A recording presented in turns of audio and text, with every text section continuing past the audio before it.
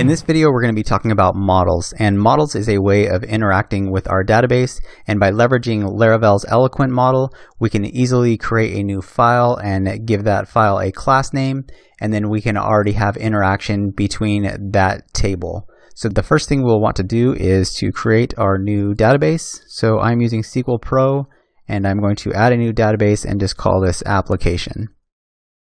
And then inside of my application database, I'm going to create a new table and call this customers. And I already have an ID. I'm also going to create a new field, call this name, and make that a character length of 50.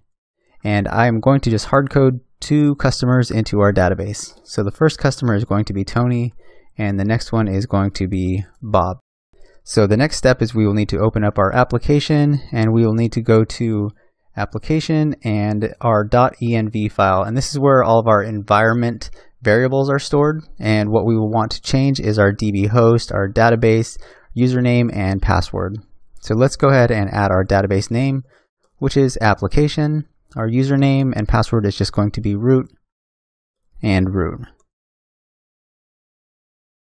The next step that we want to do is we want to create our customer model by just running PHP artisan make model customer. And let's go ahead and start up our server again, and we will go back to our files, and inside of our app folder we will see this new file called customer.php. And you can see it's a very simple file. It just gives it a namespace of app. We tell it which model to use, which Eloquent model that we want it to extend from, and we give it a class name of customer. So already just like that, we can interact with that table in our database. Let me go ahead and show you a quick example.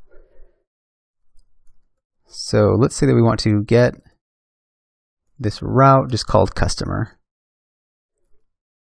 And let's create a new variable. And inside of that variable, we want to find an app customer, and we want to find with an ID of 1. So then let's echo out to the screen this customer variable. So let's go to our localhost 8000/customer, and you'll see that we already have the information from the database table. So we have an ID of 1 and a name of Tony. So we could then just echo out this customer name if we wanted to. So we could say customer name. And that customer's name is Tony with an ID of 1.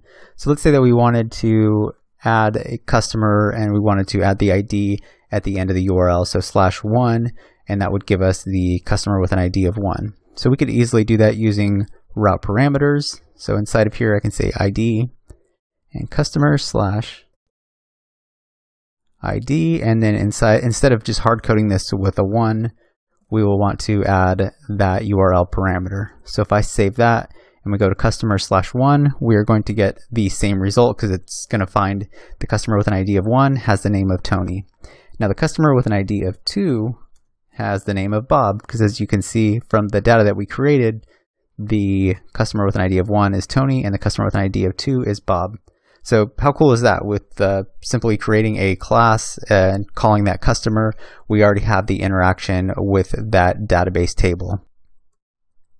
So going back here to our route file, let's show you a few more things that Eloquent provides for us, which is we can search specific data inside of the database, say where the name is Tony. So let's say route get, and we'll say customer name function, and we probably wouldn't want to do this because there's going to be multiple customers with the name of Tony, but just for showing you how this works, we're going to use this example. So we'll say customer where, we'll say name equals Tony, and we want to get the first occurrence because there could be multiple people who have the name of Tony. But right now we're just going to echo out $customer, and we'll print out that customer's ID. So let's go to localhost 8000 customer_name. And sure enough, that customer with the name of Tony has an ID of 1. Let's go back here and change this to Bob. Save that, and if we reload, then we now get 2 because Bob has the customer of ID 2. So I hope you can see just how powerful the Eloquent model is. It makes it really fun to interact with the data in our database, makes it super easy, and just makes coding more enjoyable.